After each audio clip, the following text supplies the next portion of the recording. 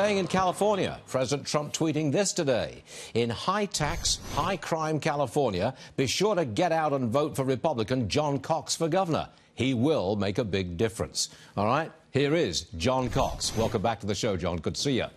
Great to be with you, Stuart. Election day. I'm excited. It's arrived, finally. Yes, okay. yes. I'm sure you're getting no sleep, but answer this question. If you make it through to the big contest in November and you face Gavin Newsom, what are you going after him on? His policies or his past?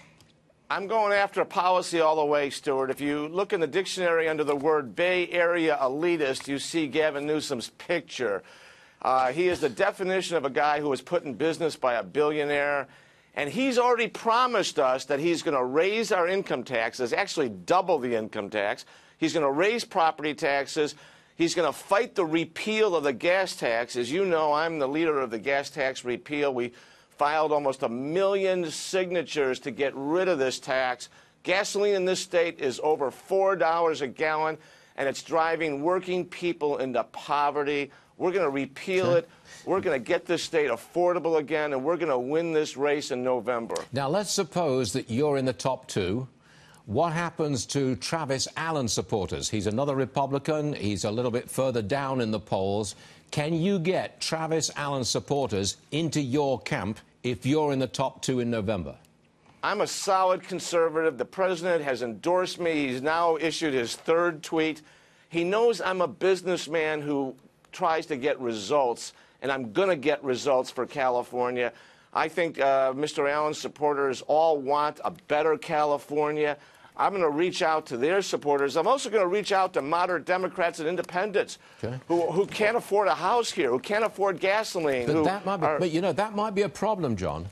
You're reaching out to Democrats of any stripe, moderates or otherwise. You're known as having the support in 3 tweets of President Trump. That's not going to go down well with any Democrat, is it? I think it will, because of the fact that the liberal Democrats, the cronies who are selling this state to the special interests. Gavin Newsom is a walking, talking special interest.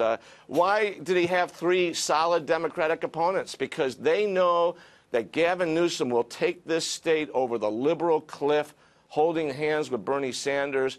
This is not going to work for California. Working Californians have been beaten into poverty by this Democratic majority. They've ruined the schools. Our roads are horrible.